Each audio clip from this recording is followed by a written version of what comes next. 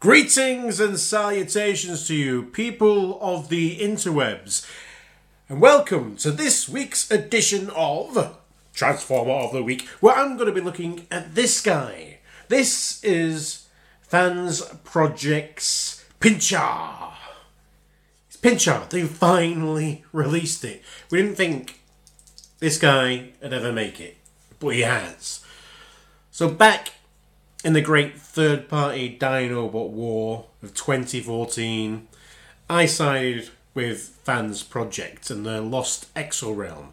My first ever full transforming third-party figure was Columpio, their take on Sludge.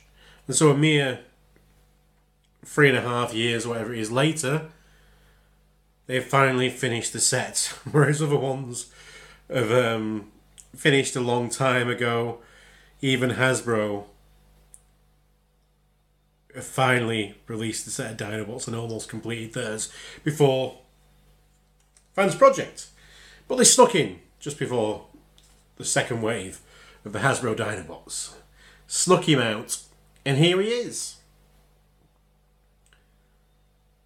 It's a great sense of relief, great feeling of completion having this guy. And he's a cool little, I say little, Voyager, plus-sized Voyager,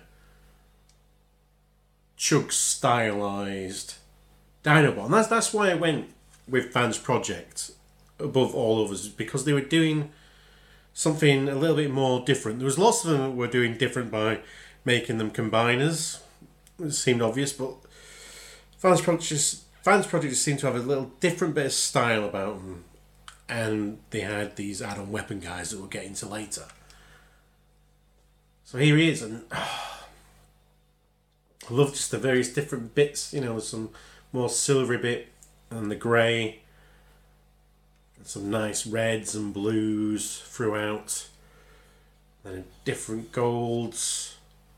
You know, you've got your matte gold, and you've got your more chromy gold on the sun catchers, the spines, the plates, whatever you want to call them.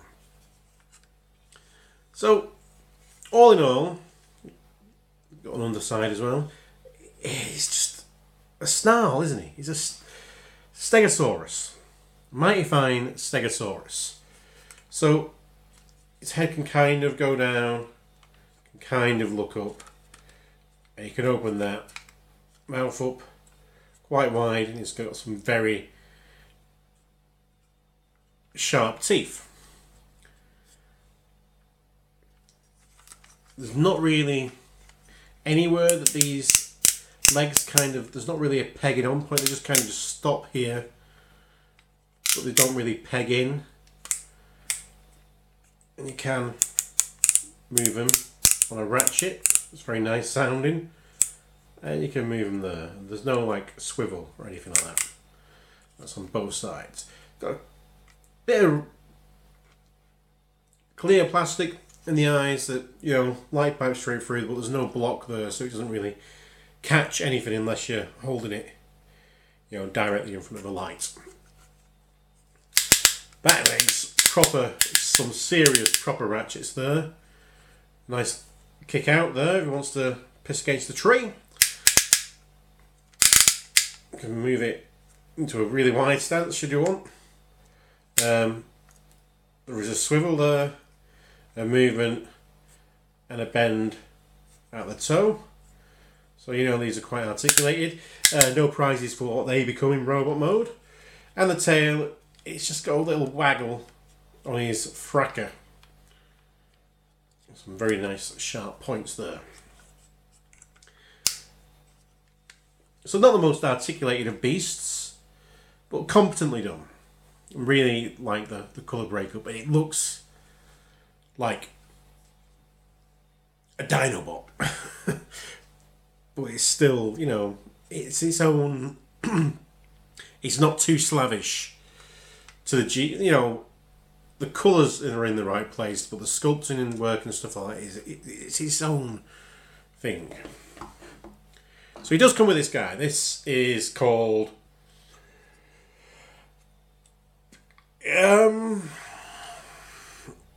Guy, man, thing. We're going to call him Shiv. Snarl and Shiv. That makes more sense. So he's the battle master that they all come with. And he's a very cool little legend size robot man. Got some nice articulation there at shoulders. I like how he's got these bits coming off his arms there, so it's almost like a mirror of, you know, Snarl's separated tail in his robot mode. Got a slight swivel at the head, ball joints at the elbows, as well as these two ball joints, and there's a swivel joint and a ball joint here, and ball joints at the thigh, ball joints at the knee. These, look at these serious clown shoes there that can kind of do that. He does come with his own accessories, so he comes with this shield you can peg in on there, and his own shiv, or a sword that can also peg in to his arm, so that kind of makes him really quite cool and dynamic with his, you know, sword and shield. I like that. He's very much fun. I think he's probably one of the most fun of the guys that they come with. He doesn't really have anywhere readily that he kind of rides on it. He can just, you know, stand up on there, should he so wish. Snarl also comes with the clear red sword and the big cannon that you can mount on his back legs if you want to weaponize your Stegosaurus. But being a transformer, he does transform, so we'll get into that. And unlike some of the other Fansproject guys, this guy transforms exactly pretty much how you'd want him to. Probably the most difficult bit here, or the most unsafe bits, kind of, is just separating this tail here, because it just feels like you want to, I've separated the halves there, but you want to separate that like so, but there's like so much stuff that you don't want to grab hold of, like these platelets. So we've separated that. We've separated that from there, from the waist as well. You want to kind of pull that up until you hear it click. That's that sorted. Pull that bit back, like so. Swing these plates here. Do you hear a click? So these shoulder plates swing. Oh, until they click into place. Can I get your finger back in here? Flip up the head. Let's do that for now. We'll get onto these legs. So again, separate these out. You want to then separate the legs there, bring that up to there, move this black bit up there, swing his foot round, this bit here on his knee, like so, get under there, pull out that toe, pick that leg, pick that head half into there, and do it all over again. So move that black bit,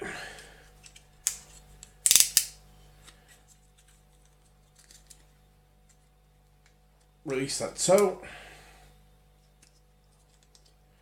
swing in the foot, move the black bit back round, with the head to the side,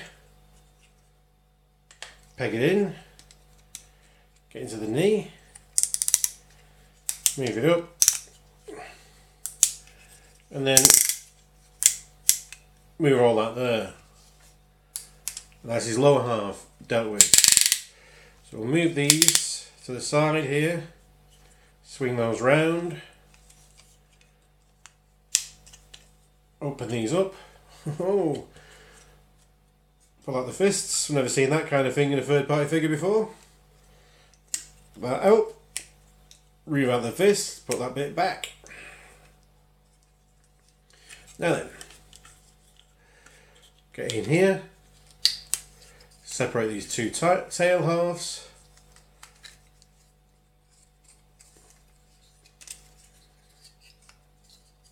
See, like so. Now there's a groove there, so this kind of comes back here to there.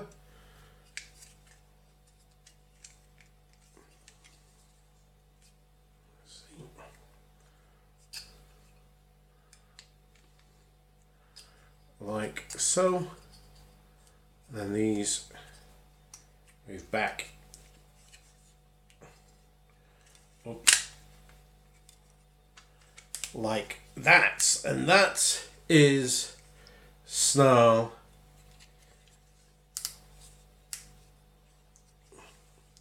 in his robot mode. Oh, he's a bit of an odd un. He is a bit of an odd un, but I like it. There's something about his proportions. There's the big legs. Oh, this chest, these arms. Oh yeah. So you can have this way if you want, or that way. It kind of looks better all the way like so, in my mind. Yeah, I mean that's it. That's my Fansproject Dinobots complete. Now I'd say he just feels like it's very square, very much angles, and I'm not sure what this crotch business is all about. But yeah, it feels a lot more angular than some of the others. The others seem to have had a lot more curves and rounded kind of bits, especially like in the thigh areas and stuff like that. That this guy is more, yeah, jagged. I don't know if that makes him not match up with the others, but he's still very uniform with them at the same time. And I know a lot of people have had stuff to say about this hood section, and they don't like it. And there is a modification that if you cut a bit off there, you can get that so it folds down further. But that's not the design intent, is it? The intent of the design is for it to be up here, and there's something about it, and there's something about all the angles and the sharp teeth in Stegosaurus mode that makes this guy feel very almost G2 like. It's very kind of like, also like if current Optimus Prime artist Kei Zama got to design the Dinobots, it feels like something they do with having these bit more extreme kind of proportions and accentuating things like the dinosaur spines in robot mode, making them protrude and not just be tucked away. Because, you know, Dinobots have always made significant character out of their kibble. So having this extra bit there, to me, doesn't ruin the figure. But there again, I came into Fansproject in the great third-party Dinobot war because I wanted something different. I wanted him to take strange design choices rather than just doing a standard group of Dinobots. And I admire that. And I do like this. Anyway, rant over. Let's just go that. So these have exactly the same kind of motion as the back half of the back legs of the dinosaur did, with an added wrist swivel, with mitten articulation on the hand. He's got a bit of a ab movement there, and he's got a lovely waist swivel. For me, in terms of leg ratchets, he's got the one that can do the most. I don't need to stand in an A stance kind of. His ratchet points do a proper, standing at attention thing, and they're not. There's plenty of clicks there to give you a lot of different movements. It's not like a very drastic gradient between the flick, the clicks of the ratchet. That is a really good range on it. So he's got a good up and down as well. He's got a thigh swivel. He's got a nice deep knee there. Now does have a tilt there. If you move that out of the way, his tilt is to the extreme and also can bend like that, but that armature just feels quite frail. So it's nice to just have that sturdy in there and not really go for too extreme poses with those feet. You can move these down if you want. You can move this there. What's the point? Let's stick to the design intent on that. And he can hold his weapons. So he's got this big old gun. Taking the Snarl gun and taking it to the extreme, quite like that. And his Dinobot sword. So yeah, it looks really good. I mean, this guy, he's not terribly photogenic, And the first release photographs of him did seem like they'd probably got someone over from Hasbro to take photographs of it, because it just didn't look good at all. It's typical kind of people, when you're getting people to take pictures of your products, make sure you get someone who's actually good at taking photos. Sometimes they just look like weird dumpy things, and it's like, no, this guy is made. He looks better and better the more dynamic you start putting his poses in, because he's not that photogenic, but he feels a lot better in hand. But as soon as he starts rocking more dynamic poses, the better he looks. That's just he's not someone just to get stand straight on your shelf. You need to have a bit of space to pose him, or just better still to have him in hand and play around. So this guy becomes his weapon. So remove that and remove that. Get this head here. Flick out this abdominal piece. Make sure his head's straight.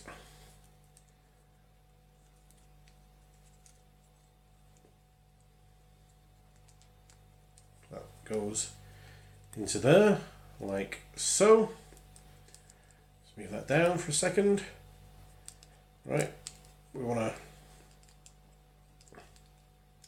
Which way do we want to put these?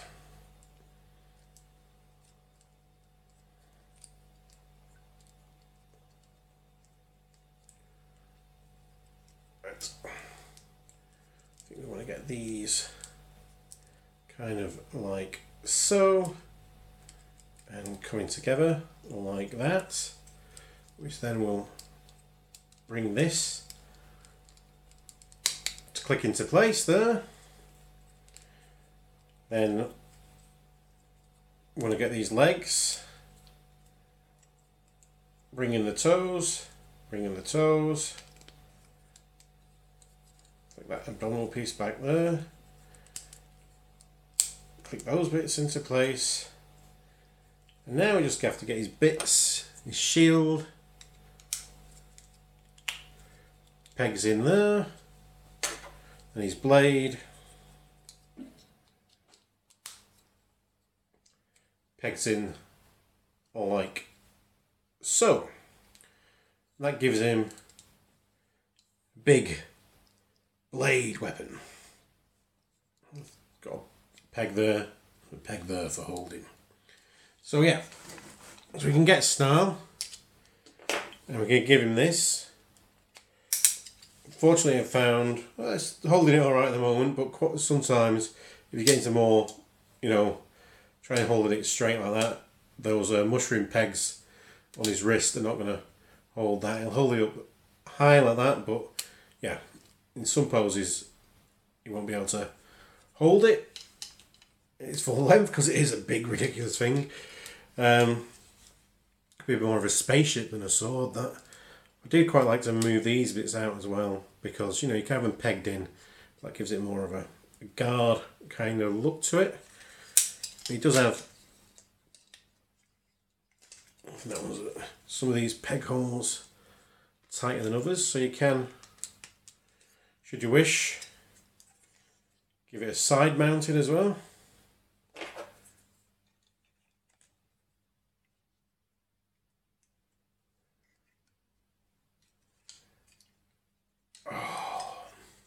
And that is Fansproject Snarl. Like I said, you know, the Lost Exo Realm Dinobots were my first entry into the third party Transformers scene. So completing the team lineup is brilliant. To be honest with you, if this came out with a Scorn, a Bazooka, a Killer Punch, I'd still be up for that as well. But finishing these off is just been great. And they'll always be a special part of my collection. I know that in some ways he feels a little bit outdated, and he does feel like, you know, because he's part of the same team, the team that started 3.5 years ago, he still feels like a 3.5-year-old third-party Transformer, whereas they've come a long way since then. And he could have just come out, you know, a couple of months after the others, really. I don't think, it doesn't feel like they've spent any extra time kind of, you know, putting bells and whistles on. But if they did make him with current standards of what third party Transformers are knocking out, then he wouldn't fit in with them at all with the rest of the figures. It's just a shame that the release schedule that they've done it's just been crazy. You know, the first couple of months, couple of months, and then ages, and ages, and then where's the company gone? All right, now we'll get him out.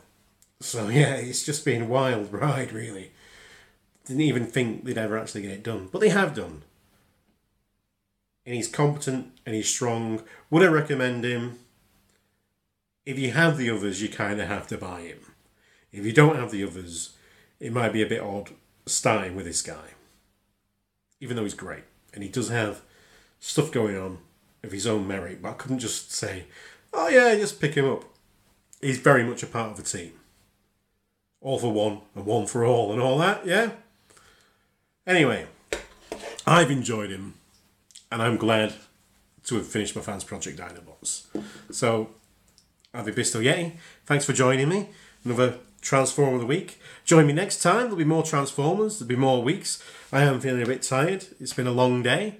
But, as always, and a big thank you to everyone who's been giving out shout-outs and everything and trying to get this 1,000 subscribers for some of us, you know, us smaller YouTube channels. I mean, I know people like Transformers of Beer and the Graham, who collects 75, have been giving out various shout-outs to channels. If I had better editing technology, I'd throw some names across the screen at you. I don't. Maybe check in my comments below and, you know, the people who are commenting, the people who are contributing, the people who are part of this society, this community. They're the guys who need your support. So check out a few of the names who are chatting below and maybe give them a subscription, yeah? Until then, be excellent to each other. Party on, dudes. And because you deserve it, let's bump, shall we? Bestow! Fisto!